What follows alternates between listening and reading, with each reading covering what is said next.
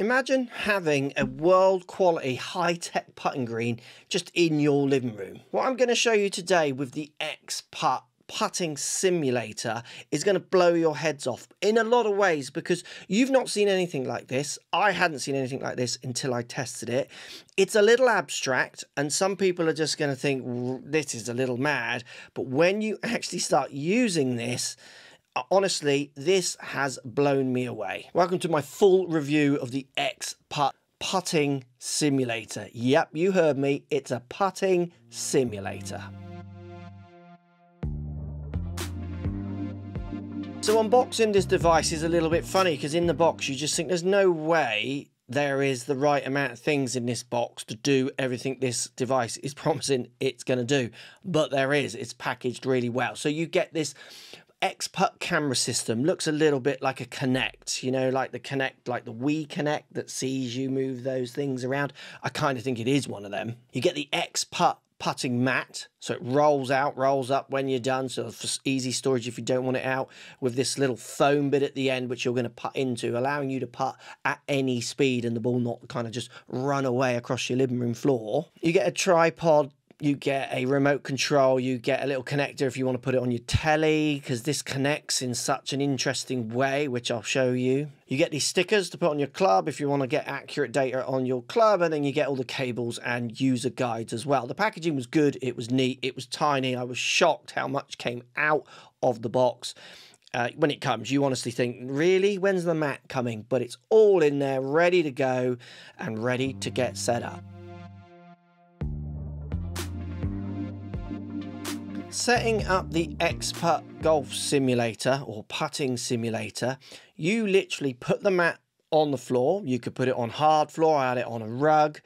I've used it in my studio. I would definitely use this for coaching for speed control, which is a killer problem for so many golfers. You roll out the mat. The mat has a little foam bit at the end which you're going to putt into, so you're putting towards the foam bit. You set up the Exputt camera, so the kind of Wii Kinect looking thing, in a way where it sees all of the mat. It has to see all of the mat. So you need a certain amount of room behind the putting mat for that to see the whole mat. You then can connect in a interesting way. You can connect it to a smart device, which I did, and connecting to a smart device feels very current, very now, what you would expect. You just connect it to your smart device, gives you a line-up screen, shows you it's connected, and then you start interacting with the app, doing the many things which we'll come to. You can also, and this made me feel like a kid in the 90s or 80s again, you can connect it via HDMI to your telly and then literally run it through your TV, so you wouldn't even need a device. So if you wanted to connect this just to your telly, so you literally look up in your living room and it's on the big screen of your telly, that can be done. Connecting it that way was a little bit more boggy, but you can get it done. It did feel like this was never going to work. I haven't connected something to my telly like that for years. I even had to find where my little box is to connect something to my telly, because I haven't connected something for years. Everything's connected. You don't really touch tellies anymore like that, it feels like. But that was a clever way of using it if you don't want to use an app. I personally would use the app. I could share the app to the telly if I wanted as well, so I could get it on both screens. But setting up was so simple. Once it's connected, once it says the device is in view, you're literally putting a ball down between the two kind of dashes and you're ready to go. You're ready to interact with the app, with the device, and start doing some amazing things with your putting in the comfort of your own home. So what is Exputt going to do for you? Well, it's a simulator in your home office, wherever you want it to be. So basically think about hitting shots into a net and you've got your kind of launch monitors around you and it simulates the ball. This is the same. You hit a putt on a mat, the camera's picking up face, subject to if you put dots on the club, it's picking up the ball, the speed. And because it's hitting a foam roller, you can hit it soft or hard. It's not going to run away anywhere. And then, in effect, that putt is hit in the digital world. It's hit on your device or up on your telly. It's going to give you instant feedback on tempo, putter path, face angle, and then in turn, ball roll. Like, can you hit the ball at a target? Can you start it on line? Can you hit it an exact distance? Because you can basically simulate whatever you want on the green. The slope, the stimp, the conditions. Like, you can make this simulator a projected course you're going to play. Let's say you're going to go and play a course and you know those greens are way quicker than yours and you want to get some practice, not just on the putting green when you turn up, which is barely going to do anything. You want to work some practice in weeks before. You could find the stimp, guess the stimp of that green, so the speed of the green, and start hitting X-putts and training your speed control for that faster green. You could set it up for your home course. Understand, learn the stimp. Getting the stimp is really easy. You can guesstimate it, and you could certainly work with your greenkeeper or your pro at your club. They'd be able to tell you what the stimp is, so the speed of that green. Dialing your X-putt to those speeds and practice at home. Like, practice on the putting green when you get there as well, but practice at home between when you want. It's there at your fingertips. You don't have to go to the green and practice your putting, which I know so many of you don't do, because I look at putting greens around the world. They're full of people ready to play, not practices. Let's say you play on a course that has loads of slope. Let's say you play on a course which is flat. You can change all those aspects to practice the breaking putts, which so many golfers are not great at. It's allowing you to practice like you would with a launch monitor. You know, practice ball speeds, practice distance control, start direction, visualizing shots via the digital world. Like, if I swing this hard, does it go 20 foot? If I swing this hard, so visualizing in your brain, so kind of internally, of having those visions of what 10 foot, 20 foot, 5 foot, 100 foot, whatever, are on a putting green. If anyone is serious about improving their putting, this device absolutely would allow you to do it if you can't always get to the putting green. You can also play real courses like Pebble Beach, so you can actually putt on the greens of real courses, which is super fun and engaging with groups. You can also challenge and invite friends to do it as well, subject to if they've got an X-putt or not. So what you can do with this device is basically practice your putting in an unrealistic or realistic world, subject to how you set it up, and do it in the comfort of your home whenever you want to do it. Like, this is why this blew me away, because when I first got it, I'm thinking, really? Putting in my living room? Is this going to do anything?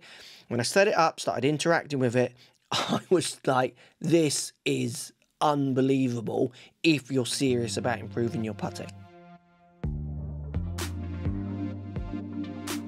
So the cost, is the cost coming up in your relative area? Is it worth the money? Well, lots of you are going to say no, because lots of you are not willing to spend really that much money on your putting, which I understand, respect, and that's fine.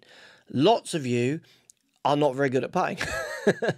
And it's something over my years of coaching that it's often very hard to get people engaged, excited, practicing their putting as much as they should. Bear in mind, so many people believe, oh, it's all about the putting. Even though we know the importance of distance, we know the importance of tee to green gains, putting is an element of the game that still you can make gains. Often for so many amateurs, they absolutely can make really easy fixes with putting where they don't need to be butchering grips and changing swing paths and doing all the big harder work that comes with swing. Just by improving distance control alone will allow golfers to improve their putting and in turn their score and in turn their handicap, and for some that means improve their enjoyment. So is it worth the money? I personally think it is. If you are not going to practice your putting, if you're a bit uncertain if you're going to use this, no, it's not. Don't spend that money on something that's going to sit in the corner and you're not going to use. If you are someone who commits to practicing at home, wants to practice more at home, wants to make gains with their putting, absolutely 100% worth the money. I think for lots of people watching, I get it. It's a lot of money. I'm not spending that, on my putting. I get all that and I agree. It's fine if you don't want to. But I think for anyone serious about improving, yeah, it's totally worth the money. Accuracy of the device, the Exputt's accuracy is hard obviously to measure.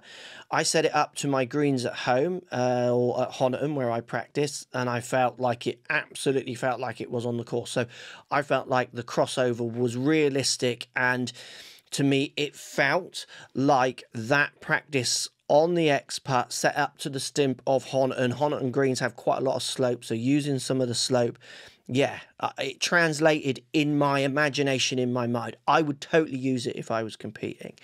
The students I've used it on in the studio, it blows them away. They're like, how do I get this? It totally transforms a putting lesson into an easy, precise, kind of really digestible system of them understanding that they're not that good at distance control and that they're not that good at start direction.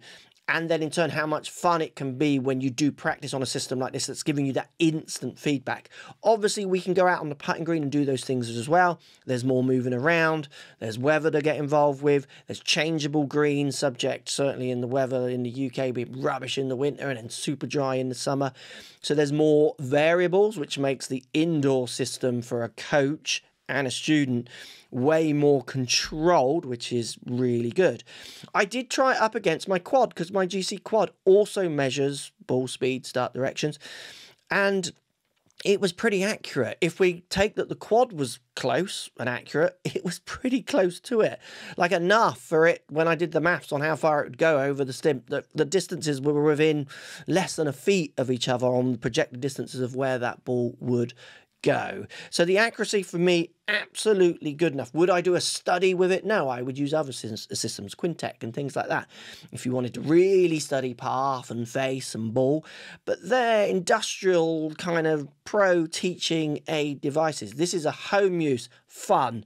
You can compete, you can practice, instant feedback device that's going to allow anyone who wants to improve their putting to. And that is the key for me. Let me know in the comments, is this something that is interesting you? It blew me away when I first used this device.